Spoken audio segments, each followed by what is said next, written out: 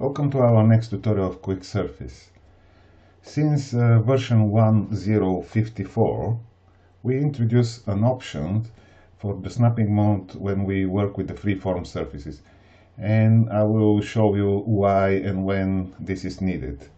So let's take a look at this object here. At the top, this is a prismatic area where I probably can create with a revolved surface and some planes. But the rest of the part is freeform, so I probably will start working on it in a standard way.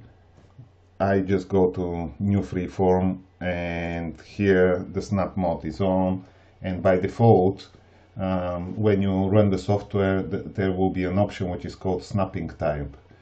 And since this version, the internal implementation was a closest point, and I'll tell you what does it mean. So I will just create a rectangle here, and we'll start building my surface. Just will duplicate this, and if you see that if I just drag a point, it just goes back and finds the closest point on the mesh and projects it. So then I may want to split this surface. Pressing the S key will start tweaking and improving my shape. So what is the problem now? That here underneath I have my extra surface, so this point always goes and snaps to the mesh, and this actually is not good for me because I want to trim it later, and it's hard to actually improve my shape and do it in exactly the way I want it. So whatever I do here, it always will create this shape.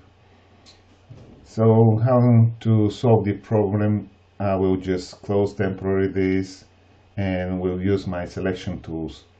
I'll just click here, probably will extend the selection, make it bigger, and I'll just right click and hide this because I don't need it, put it on top view.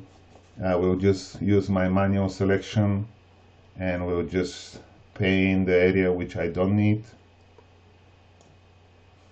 Right click and hide selected. So currently I don't have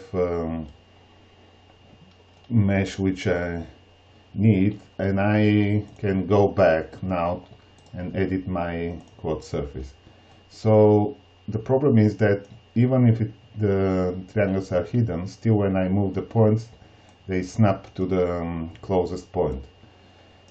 That's why we introduced an option for this which is called ray projection.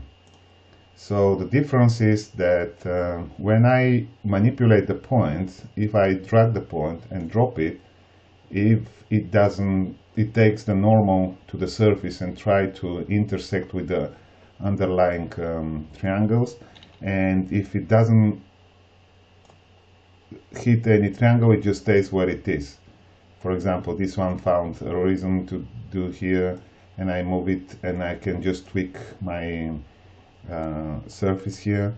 So then in this case I can just move my point, and as you see, because there is nothing underneath, I'll put the transparent mesh display, because there is nothing underneath, it will not move this point. And this helps us also when we have tools like SnapMode to the mesh. This again uses the ray projection, and I'm easily can update and build my surface in the right way. In many cases this is useful for a very complex form, and I hope this will improve your skills to create more complex surfaces like this one. Thank you for watching.